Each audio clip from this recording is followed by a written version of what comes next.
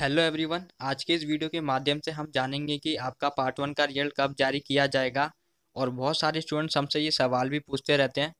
तो देखिए फ्रेंड्स, पहले एलएनएमयू की तरफ से बताया जा रहा था कि आपका रिजल्ट 29 से 30 सितंबर तक जारी कर दिया जाएगा, लेकिन ऐसा नहीं हो पाया। तो इसके पीछे क्या कारण हो सकता है? तो देखिए फ्रेंड्स, अभी भारी बारिश के कारण यूनिवर्सिटी हेडक्वार्टर्स और कॉलेजेस में 1.5 से 2 फीट पानी जमा हो चुका है। और ऐसी स्थिति में स्टूडेंट्स, टीचर्स और शिक्षक कर्मचारियों के हितों को ध्यान में रखते हुए महाविद्यालयों को 2 दिनों तक बंद रखने संबंधी आदेश जारी किया जाए। तो इसी से एलएनएमयू में निर्णय लिया गया कि आपका रिजल्ट दुर्गा पूजा के बाद ही जारी किया जाएगा। तो इससे आप अंदाज़ा लगा सकते हो कि आपका रिजल्ट 7 या 8 अक्टूबर तक आ जाएगा।